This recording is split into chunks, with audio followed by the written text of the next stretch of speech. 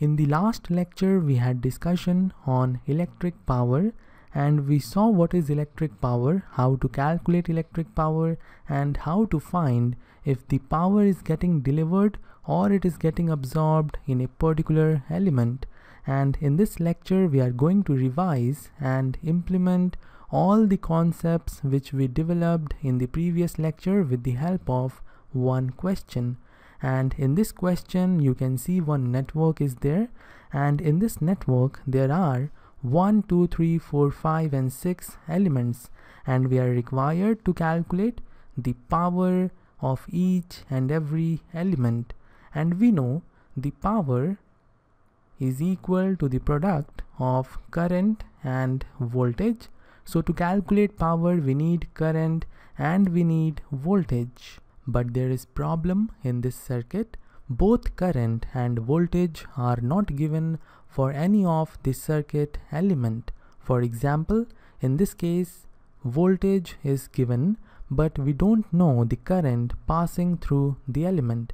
And in this case, current is given, but we don't know the voltage across the element. Similarly, in these two cases, voltages are there but no current, and in these two cases, currents are there but no voltages. So it is our task to calculate all the missing parameters, and then we can easily calculate the power using this formula. And to find out whether the element is absorbing the power or delivering the power, we will use the rule which we saw in the previous lecture. And according to the rule, if the current is entering the positive terminal, the power is getting absorbed, and if the current is leaving the positive terminal, the power is getting delivered. So let's move on to the calculation of currents first. We are having 3 missing currents, and the 3 missing currents are in this branch, in this branch, and in this branch. We know the current in this branch is equal to 4 ampere. Current in this branch is equal to 5 ampere, and both the currents are entering this node. So we will have current equal to 9 ampere in this branch, and the direction of this current is from right to left, and you can see the current is entering the negative terminal. Now following the same process, that is following the KCL, we will calculate the current in this branch. 6 ampere is the current in this branch, and this 6 ampere current is getting divided, and 5 ampere is now flowing in this branch. This means remaining 1 ampere will flow in this branch. So here also we will have the same 1 ampere current because there is no division in the path. And you can see 1 ampere current is entering the node, and 9 ampere current is also entering the node. This means current in this branch is going to be 1 plus 9 ampere. This means 10 ampere. So we have calculated the 3 missing currents, and now we will focus on calculation of 3 missing voltages. And for that, I will assume that the potential here is equal to 0 volt. We have connected it to the ground, and we know the potential of the ground is equal to 0 volt. And as potential here is equal to 0 volt, this means potential here will be 0 volt as well, and here also the potential will be 0 volt. All these 3 points are same. You can draw it like this if you want. So all these 3 points you are looking here are the same point, and they will have the same potential. And now we will move on to a very powerful tool which is known as nodal analysis. We will have a detailed discussion on nodal analysis in the coming lectures, but now to calculate the missing voltages we will use the nodal analysis. We have assumed the potential here is equal to 0 volt. You can assume some other potential. The answer will not change, but the calculations will become complicated. Therefore, for the simplicity, we have assumed 0 volt potential, and we know the potential difference. The potential difference is equal to the high potential minus the low potential. Here potential difference is equal to 10 volts, and you can see the positive terminal is connected to this point and the negative terminal is connected to this point. This point is having the 0 volt, and as negative potential is connected to this point is the low potential point. So in place of low potential we will put 0 volt, and let's say potential at this point is equal to V1. We don't know the potential at this point, so we have assumed potential V1, and V1 is the potential which is higher. Therefore, we will write V1 in place of high potential. So V1 minus 0 volt is equal to 10 volts. This means V1 is equal to 10 volts. So we have calculated potential at this point, and if you want to use the shortcut which I gave you to calculate the potential difference, you can use it as well. So I will quickly show you how to use that shortcut to calculate the potential difference or potential at a point.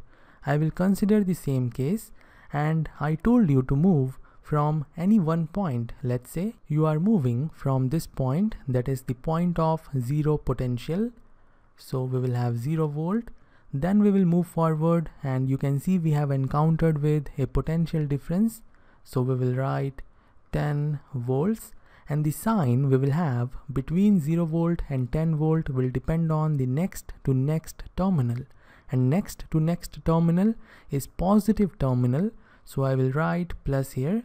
After this we will equate this with the point's potential where we want to stop. We want to stop at V1.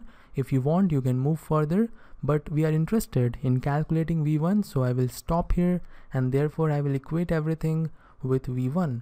So from here you are getting V1 equal to 10 volts, the same answer.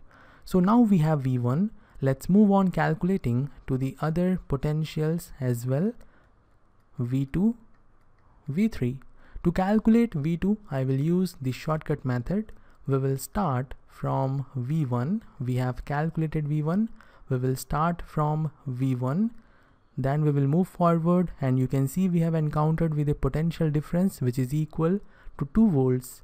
And the sign we will have is equal to the next to next terminals sign. So we will have negative sign between V1 and 2 volts.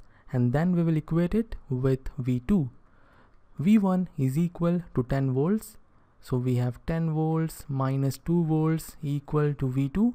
This implies V2 is equal to 8 volts. Good. And now we will move on to the calculation of V3, and we will follow the same process. We will start from V1. Then we will move forward, and you can see we have encountered with a potential difference equal to 3 volts, and we will have positive sign between V1 and 3 volts, and then finally we will equate this with V3. V1 is equal to 10 volts, so we have 10 volts plus 3 volts, and finally we are getting V3 equal to 13 volts. So now we have successfully calculated all the missing currents and all the missing voltages.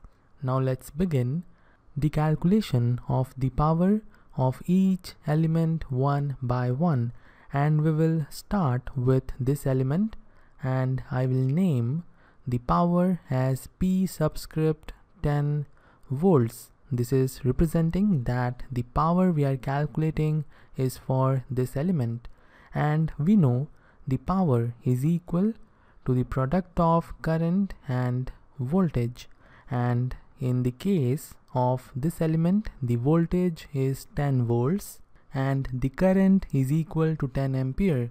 Therefore power will be equal to 10 multiplied to 10 watts, and this is equal to 100 watts.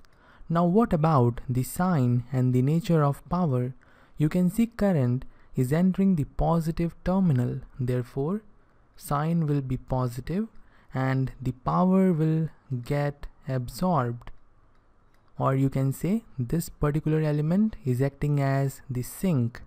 And now we will move on to the calculation of power of this element, and in this case you can see that current is entering the negative terminal, therefore the power will have the negative sign, and the magnitude of the power will be equal to 9 multiplied to 2. This means 18 watts.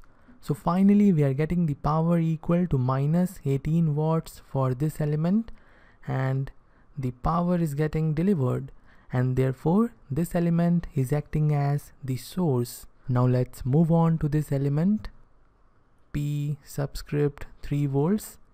In this case, the current 1 ampere is entering the positive terminal, therefore plus sign will be there, and the magnitude will be equal to 1 multiplied to 3, therefore 3 watts, and the power is getting absorbed, and this element is acting as the sink. Now we will calculate the power of this element, and this time the current is equal to 6 ampere, and the voltage or potential difference is equal to 13 volts minus 0 volt. So first I will write down the magnitude of the power, and then we will talk about the sign of the power. The magnitude will be equal to 6 multiplied to 13 minus 0. 6 multiplied to 13 minus 0. This is current and this is potential difference or the voltage. When you solve it, you will get 78 watts. Now what about the sign? When you first look at this portion of the network, you will find the current is entering the high potential. 13 volt is the higher potential as compared to the 0 volt. Therefore, current is entering the positive terminal, and therefore you will say the sign will be positive, but this is not correct. I will explain why this is not correct, and for that I will take this as the example and I will draw it little bit bigger. This is the positive terminal, this is the negative terminal, and the current equal to 10 ampere is entering the positive terminal, and the same current will leave the negative terminal. Now we know that when current enters the positive terminal, the power is going to be positive. But what is actually happening inside? The current is entering the negative terminal. It is leaving the positive terminal and entering the negative terminal. Now focus on this case. In this case, current is entering the positive terminal. It is not entering the negative terminal. It is entering the positive terminal. Therefore, power will be negative.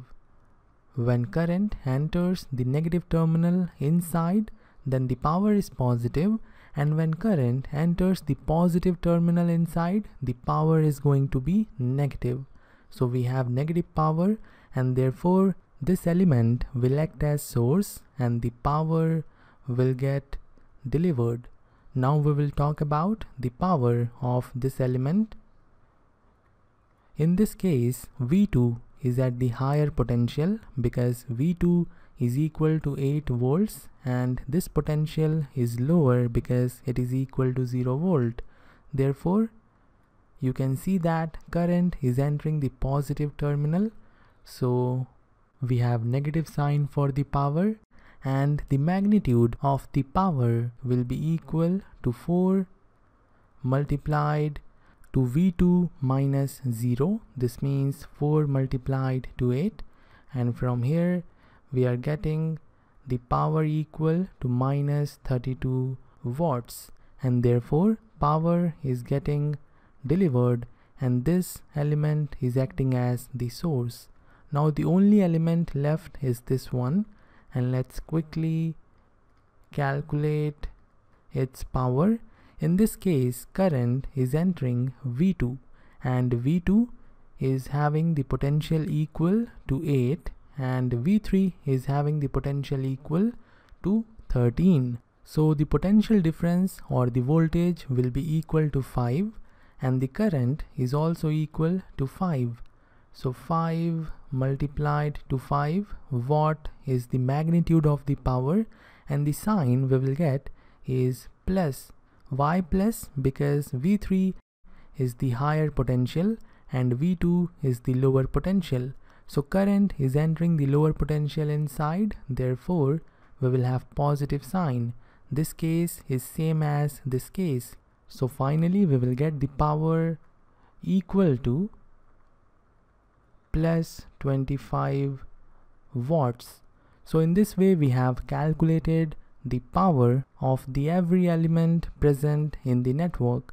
Now we will move on to the next point, and according to this point, at any instant of time in a circuit, the algebraic sum of the power is always 0. This means summation P is always equal to 0. This is very important point, and we are getting this point from law of conservation of energy. According to the law of conservation of energy, energy can neither be created nor be destroyed. Therefore, the sum of absorbed powers minus the sum of delivered powers will always be equal to 0. Or we can say the sum of absorbed powers is equal to the sum of delivered powers. Now try to justify this using this particular question. You only need to find out sum of powers absorbed. You need to select all the cases in which the power is getting absorbed. For example, this case,